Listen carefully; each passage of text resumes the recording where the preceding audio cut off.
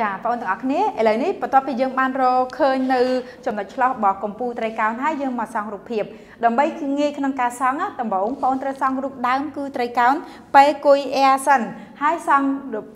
ត្រីកោណហ្នឹងគឺយើងសង់កម្ពុជាមួយតាមកូអរឌីណេដែលប្រធានបានឲ្យអញ្ចឹងដំបូងយើងសង់កូអរឌីណេនៃចំណុចប៉េដែលមានកូអរឌីណេ x ដក 2 y 3អញ្ចឹង x ដក 2យើងគូចុចចេញពីលេខដក 2ចាយើងគូចុចចេញពីលេខ12ហើយ y វាស្មើ3ចាអញ្ចឹងបងអូនគូវាចុចមកចាហើយ y វាស្មើ3យើងគូចា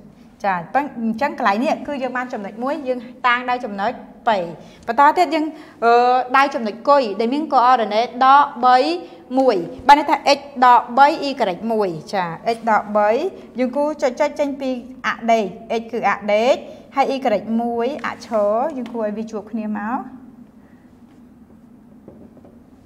ចាយើងចុចណាបងអូនដើម្បីកុំឲ្យវាច្រឡំមួយរូបភាពអញ្ចឹងកន្លែងដែលយើងបាននេះគឺយើងតាំងដោយគុយបន្តទៀតយើងដៅចំណុច R ដែលមានកូអរឌីណេដក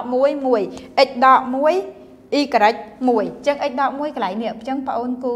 វាចេញពីចុចពីកន្លែងអដេកមកហើយ y វា1គូទៅជួបកន្លែងនេះយើងតាំងដោយអក្សរ R អញ្ចឹងយើងបាន3ចំណុចប៉េគុយ R យើងភ្ជាប់ទាំង3ចំណុចហ្នឹងមកយើងបានត្រីកោណមួយគឺត្រីកោណចានេះត្រីកោណដែលយើងបានគឺត្រីកោណដើមណាប៉េគុយអែសង់ត្រីកោណដើមរួចហើយយើងមកសង់រូបភាពរបស់ត្រីកោណប៉េគុយអែដែលយើងតាំងមិញហ្នឹងគឺយើងតាំងដោយ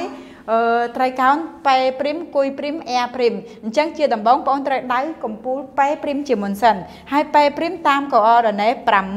3 x ស្មើ6 y ស្មើ3 x ស្មើ6ចានេះលេខ6 y ស្មើ3យើងគូវាឲ្យជួបគ្នាយើងចុចដែរ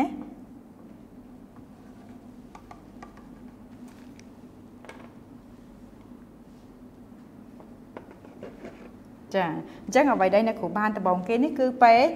ព្រីមបន្តទៀតអ្នកគ្រូនឹងដៅចំណុចគុយព្រីមអញ្ចឹងគុយព្រីមរបស់យើងមានកូអរឌីណេ7 1 x ស្មើ7 y ស្មើ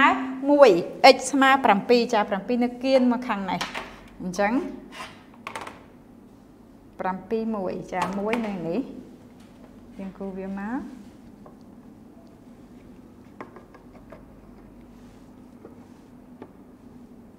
ចាបងប្អូនទាំងអស់គ្នាកន្លែងនេះគឺចំណុចគុយព្រីមចាគុយព្រីមបន្តទៀតយើងនឹងដៅចំណុច R ព្រីមមានកូអរឌីណេ5 1បានន័យថា x 5 y 1យើងគូចេញពីអដេកត្រង់លេខ5 y 1ចាអញ្ចឹងយើងចុចវាមកនេះកន្លែងនេះ5ហើយយើងចេញមក1យើងជួបគ្នាកន្លែងនេះកន្លែងដែលយើងបានហ្នឹងយើងតាំងដោយ R ព្រីមអញ្ចឹងបងប្អូនបាន3ចំណុចទៀតអញ្ចឹងយើងភ្ជាប់មកបានត្រីកោណចាអញ្ចឹងត្រីកោណដែលបាននេះគឺត្រីកោណចាប៉េព្រីមគុយព្រីម R ព្រីមជារូបភាពរបស់ត្រីកោណប៉េគុយ R តាមបំលែងឆ្លោះធៀបនឹងអីដែរកូនមិញធៀបនឹងបន្ទាត់ x ស្មើ2អញ្ចឹងយើងទៅគូបន្ទាត់ x ស្មើ2បន្ទាត់ x ស្មើ2គឺជាបន្ទាត់ដែលកាត់អដេកត្រង់លេខ2អញ្ចឹងកន្លែងនេះ2អញ្ចឹងយើងគូបន្ទាត់មួយឲ្យត្រង់កែងជាមួយ អាប់ស៊ី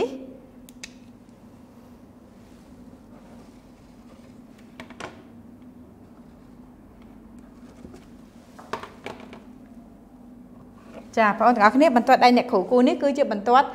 x ស្មើជាមួយនឹង2អញ្ចឹងបងប្អូនមើលទៀត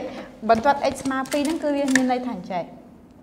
បន្ទាត់ x ស្មើ2ហ្នឹងគឺជាបន្ទាត់ដែលកែងជាមួយអដេកត្រង់លេខ2បើយើងតម្លាក់ចំណោទកែងលើអដេកចំលេខ2រហូតមកបន្ទាត់ហ្នឹងគេហៅថាបន្ទាត់ x ស្មើ2ឧទាហរណ៍ថាយើងមានចំណុច1នៅកន្លែងនេះតម្លាក់មកចំលេខ2ចំណុច1នៅខាងក្រោមតម្លាក់លើអដេកចំលេខ2ចំណុច1ទៀតតម្លាក់ចំអដេកចំលេខ2រហូតអញ្ចឹងបន្ទាត់ហ្នឹងយើងហៅថាបន្ទាត់ x ស្មើ2ប្រសិនបើយើងបត់រូបភាពបើសិនជាយើងបត់